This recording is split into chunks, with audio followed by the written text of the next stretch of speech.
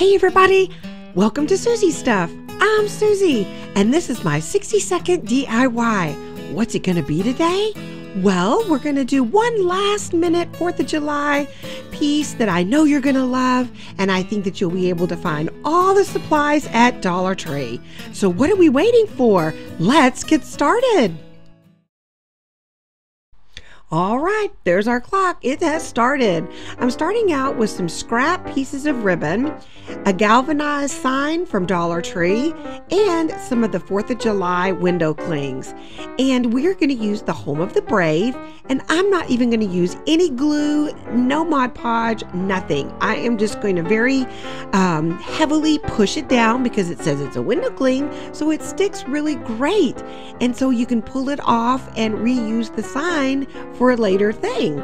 So I'm using a piece of an old bandana and a piece of some jeans, some denim.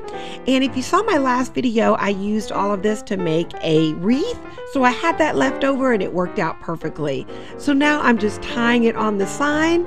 I have 10 seconds. I'm just going to really quickly cut the ends off to make them slanted and nice and perfect. 5, 4, 3, 2, 1, and we are finished. Ta-da! And you can't get any easier than that. So I love this sign. You can hang it on a doorknob. You can hang it outside. You can hang it anywhere you like. So simple, so neat, and so fun.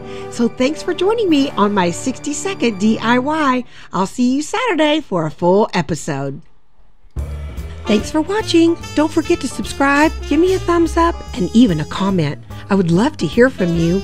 I'll see you next time on Soozie's Stuff, KDIY Channel 146. Bye, everybody.